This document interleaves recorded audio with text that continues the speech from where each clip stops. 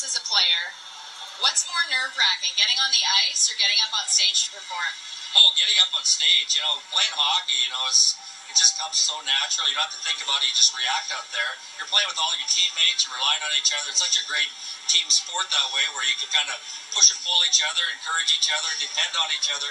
But getting on stage, I've done it since I was a little kid. We have the family band, but getting up there still that sense of anxiety, nervousness, or whatever you have. But I'm not a professional, and I hope all the pros feel the same way I do.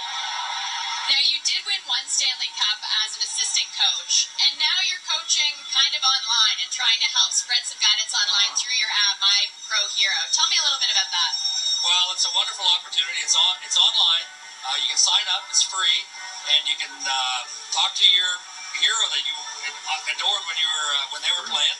And it's an opportunity for former NHLers to stay engaged, stay in the game, maybe mentor, maybe give some advice, some insight to young athletes, and for them an opportunity to maybe pick the brain of a former NHLer. We think it's got legs. There seems to be a lot of interest from our former NHLers to sign up. We just got Adam Oates as one big name, and he's looking forward to participating. I love it. I love working with young athletes, giving them a chance to get to that next level, to get to the highest level they can possibly get. It's kind of a dream for all of us NHLer guys. No singing tips on there, though, right? Not for me, no. My sister was a singer. I know my limitations. Thank you. Thanks very much. Thank you.